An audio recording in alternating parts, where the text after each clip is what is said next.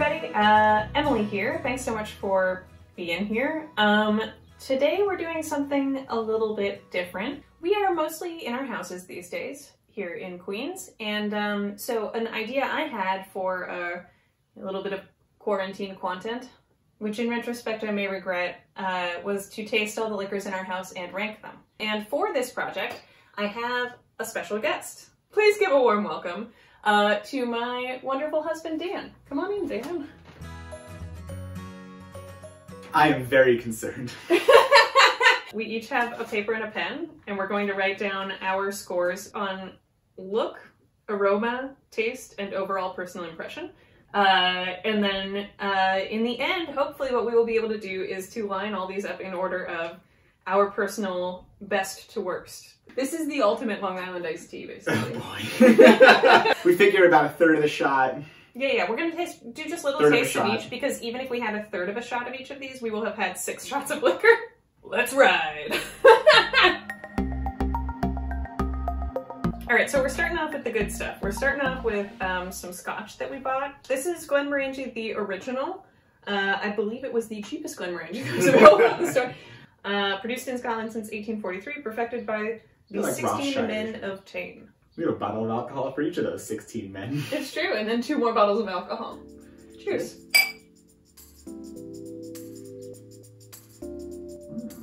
That's really good. All right, write down your scores.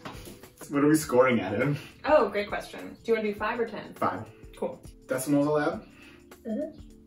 No, I drank mine all at once. For some reason, I like the taste much better than I like the smell of Glenmorangie. I guess I'll finish this and we'll move on. I forgot that I'm a really slow drinker. I love to savor. You know, I'm a savorer. So Ardbeg is another scotch. We're doing our scotches first, and then we'll move into whiskey, and then bourbon, and then onward to the other liquors. How many men distilled this one? Doesn't say.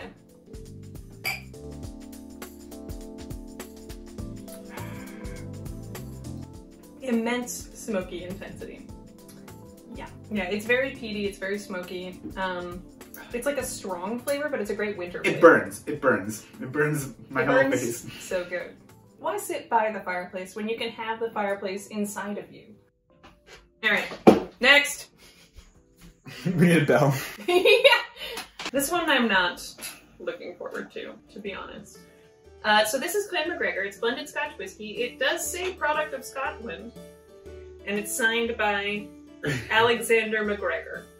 All right, Alexander. I really like the logo. I wonder if that's the face that I'm gonna make when I take it. Ugh. It actually tastes way better than it smelled. You know, it's got kind of a sulfuric smell, I think is my issue with it. It's like it mostly smells like whiskey, but it a little bit smells like an egg. I could drink this. Maybe I did. I just don't remember. No, it's all. She did it. I actually was pleasantly surprised by the taste. Who among us hasn't had a bad aroma every once in a while? That's true. Yeah, I think I had a bad aroma this morning. I've worn the same t-shirt for a long time. Red flag. It is corn. It is, no, it's icons of whiskey. I thought it said corn. You thought it said corns of whiskey on, like an award? 2015, corns of whiskey.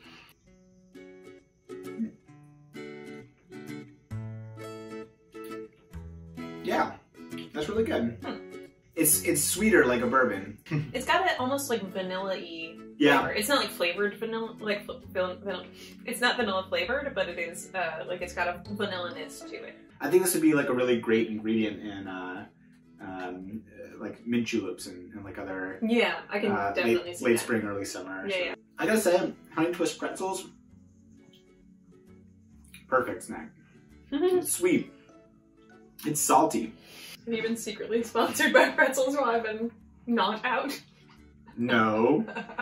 This is the best one we've had since the Glenmorangie, for me. Wow, okay. I would say for me, this is 3rd of the 4 we've had so far. It's hard to argue when 16 people are distilling your bottle of alcohol. Right. They got 16 eyes on that. No, I guess 32 eyes. That's right. So this is the Nika Kofi Malt Whiskey. It's a very good whiskey. It is probably the most expensive alcohol we own. Yes, although we got it at a discount state liquor store. So. Yeah, we went to Vermont. Well, no, we were New Hampshire. Oh, yeah. Tip of the cap to New Hampshire liquor stores. Yeah, tip of the cap to New Hampshire. Oh boy. Uh-oh. Cheers.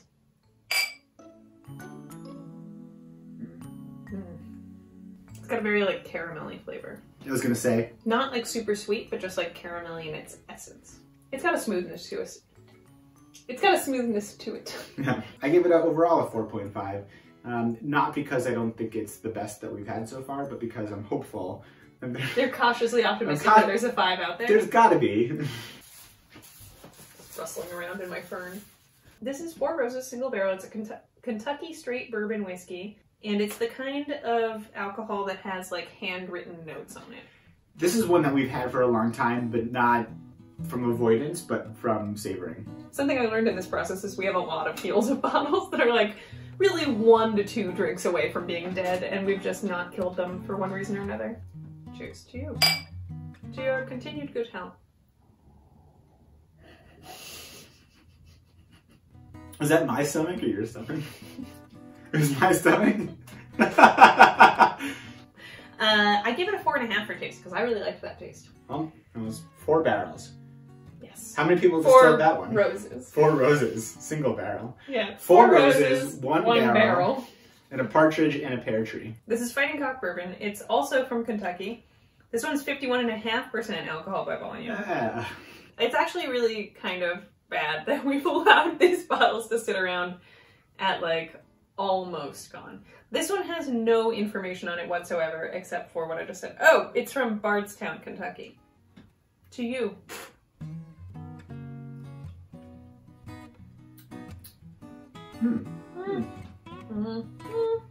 Pretty good. Yeah, pretty good. Does it kind of smell like pickles to you, just a little bit? Like mostly it smells like bourbon, but a little bit but like pickles? No, not at all. Give it a huff. Oh, actually, now that you mention it, I am getting a little bit of like a and I love pickles. It's just got a certain Bernese quoi. Woodford Reserve is a very good, like sort of large batch bourbon. Large batch bourbon. Large batch bourbon. Large batch bourbon. This is also the second alcohol that we've had so far where someone dared to sign the bottle. Yeah. Who signed this one? Chris Morris. Brave of Chris, because if it's terrible, we're coming for him.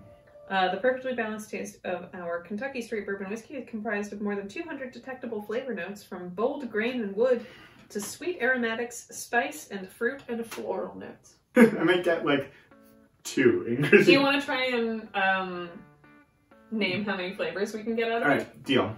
We can still smell. It's a good sign that we don't have the coronavirus. Yeah, that's true. Hey, that's true. Cheers to that. Caramel? I'm trying to guess which spices and flowers. Though. Yeah, definitely flowers. Is alcohol a flavor? I've got rose, maybe? Definitely getting, I don't know if this is like cheating, but it's like, this feels sweeter than many of the other ones that we've had so far. So definitely getting like a sugar, which I guess you could say is caramel. Maybe a little bit of lemon peel, a little clove, and what kind of wood do you want to say? I feel like I can't distinguish between woods. It doesn't taste oaky to me. Cherry? Cherry wood? Cherry wood. Cherry wood. Oh boy. You were gonna get like trashed by everybody who knows anything about bourbon. They said 200 flavor notes. We've got to be in there somewhere. It's like dirt. Dirt in there. A little dirt. Also, we're making it pretty clear that we're not coming in as experts on this. I feel like, what was I going to say? I think it tastes really good. I just didn't, it didn't beat out some of the other ones for me. But it's a great whiskey. Yeah, you're safe, Chris. You're safe, Chris. This time. It's like a bay, where ships and stuff dock, and then a seagull, bagel. You say sometimes bagel, like a bag of potatoes. Sound the same to me. I don't know. Anyway. All right. So up next we have Black Dirt Applejack, bottled in bond, handcrafted. This is 100% New York apple brandy. I found it to be strong. Cheers.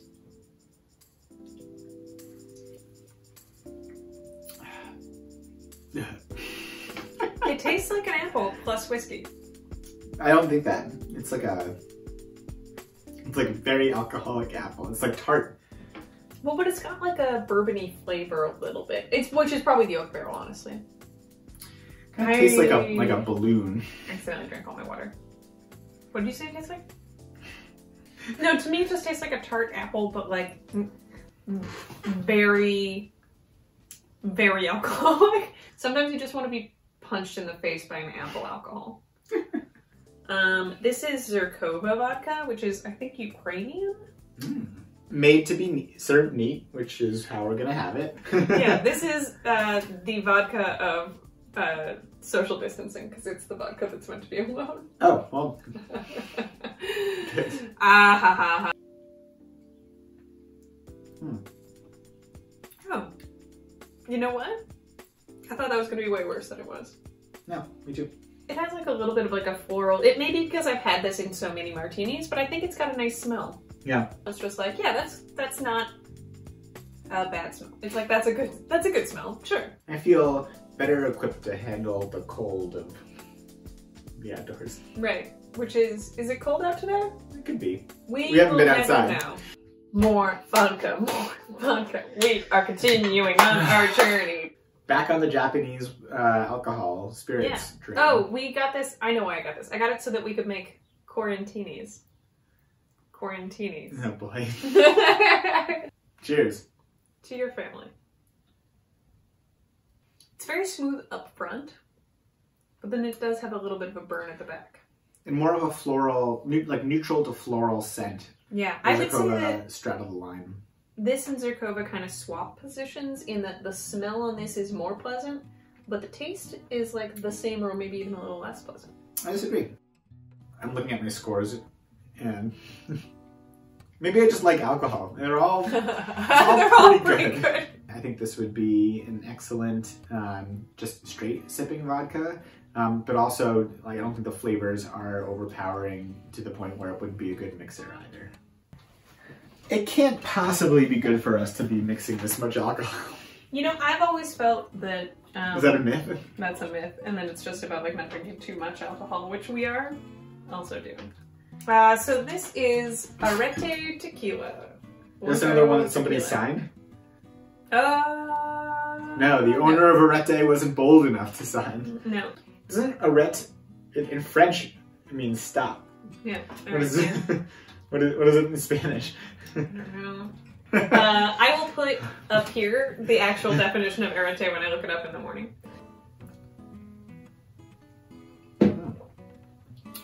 Oh, I sipped mine. You shot yours. This is the opposite of how we started. Wow. This is a really good tequila. This is really smooth. Really I should not have shot that. No. It was great. It's a really good tequila. Huh. I mean, it's smoky. Is it smoky? Yeah. Really I'm very pleased. What's this called? Arete Tequila? Yeah, that's right. We just talked about it. This is the first thing that I think I've smelled and been like, yeah, and then I've tasted it and been like, yeah! For me, this is up there with like Glenmorangie and Nika in terms of like deliciousness. I would definitely get this bottle again. Yeah, me too. All right. Next! This is an alcohol... That's aptly named. Where I felt betrayed when I opened it. Now, I was looking for a regular spiced rum, but what I recall of it is that it has a very distinct vanilla flavor. And I'm really not into flavored alcohols. But maybe today, its fortune will be turned around and we'll realize that it was good all along.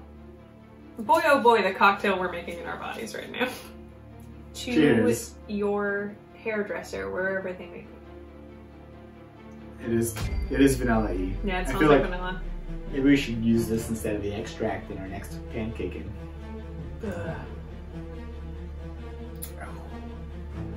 Oh, I should have shot that one. All right, we're going in.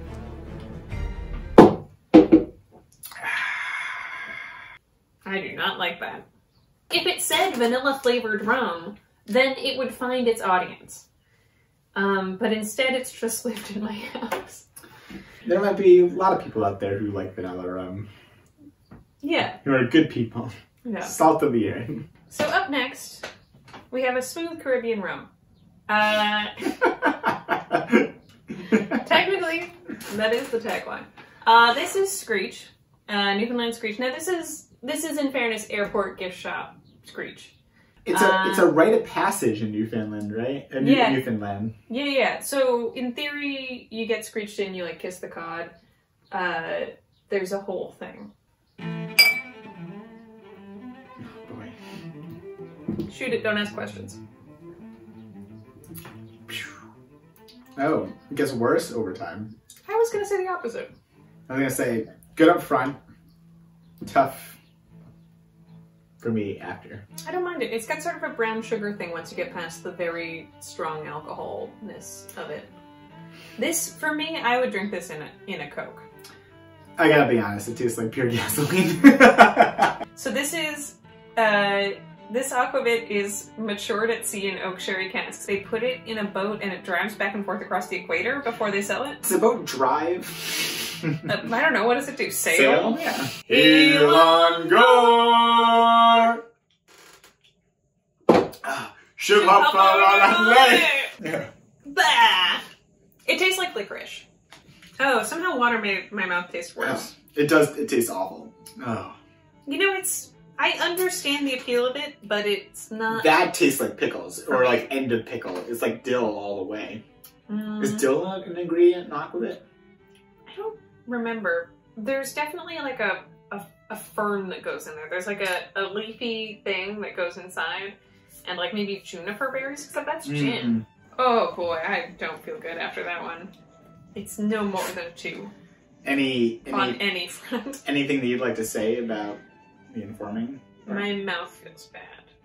All right. I gave it a 1.5 for the taste because it really kicks your butt in the back end. And then overall, I'd give it a 5. A lot of good memories with this one. A lot of great... What? Up next we have a little bit of creme de cassis, which is a black currant liqueur from France. I think it is traditionally a digestif, so in theory it's good for the end of a meal. And this is in many ways a meal of alcohols. I don't think that's a thing. Oh, oh yeah, that's thick. Oh. It has a very strong aroma. It smells like grape juice, but like alcoholic. Good. You're right, it's a little syrupy on its own. I don't hate it though. No. It's like a desserty kind of liqueur. It's sweet, but I actually like it. My mouth feels weirder having drank it. It's true.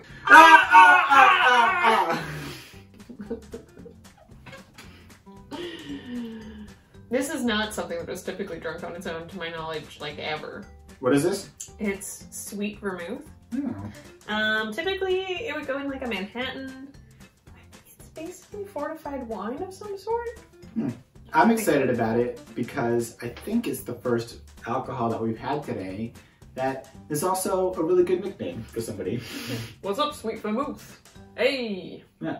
Boy, I do not want to drink this. Oh. It gets worse later. Oh. What? Yeah, it's bitter. Does that mean it's gone bad? No, that's just what it's supposed to do. Kind of tastes like Marsala wine though. You're spot on. It is like Marsala wine, but like more so. I mean, what context are we really rating any of these things? I don't know. It's all arbitrary. This is like, whose line is it anyway? Especially now. The points are all made up and nothing matters. All right, so next we've got dry vermouth. Sweet vermouth's more sarcastic cousin. Wait, let me try that again. Oh boy.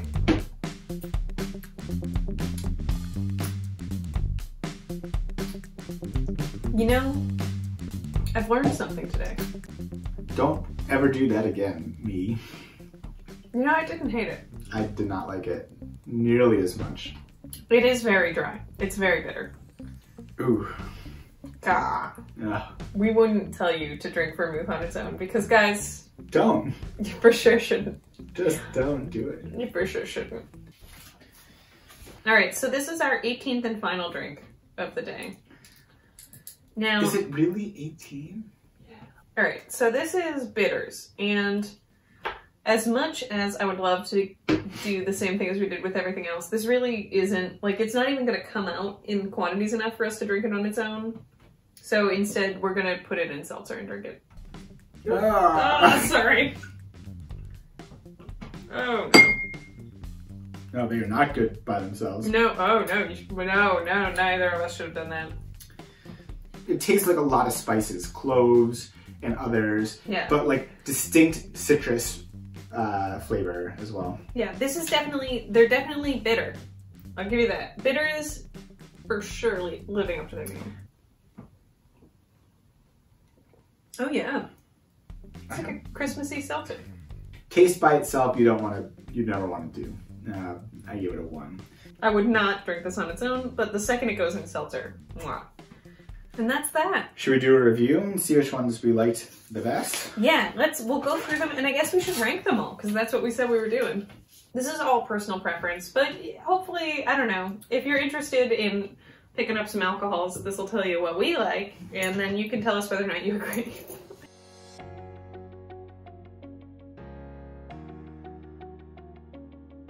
So I'm going to put our bag in 6th, okay. Even though you didn't really like it. Okay. I guess ultimately I take responsibility for the ranking, and Dan is just a guiding light in the sky of where maybe things could go.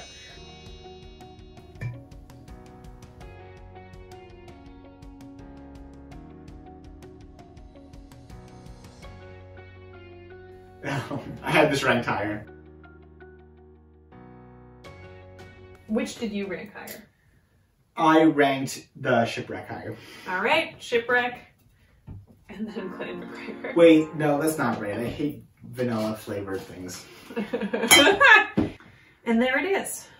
Is that everything? Yeah, we ranked all the alcohols in our house. Well, all the liquors. I'm gonna take a nap. Cool. Oh boy, I don't feel bad, but I don't feel great. Next time, cooking. Thanks so much for being here. I'm Emily, this is Dan. Don't forget to give this video a thumbs up if you liked it, and don't say jack if you didn't. Subscribe if you want to subscribe. Hit the notification button if you're like, I gotta know when this happens again. It'll probably be every Monday, I think, is the hope right now, but I don't want to make any big promises because I don't really know what I'm doing yet, and I'm new to this. I hope that you enjoyed this. We did at points. I hope that you are at your house. Being safe. Being safe. Washing your hands. Not doing this. Let's go take a nap.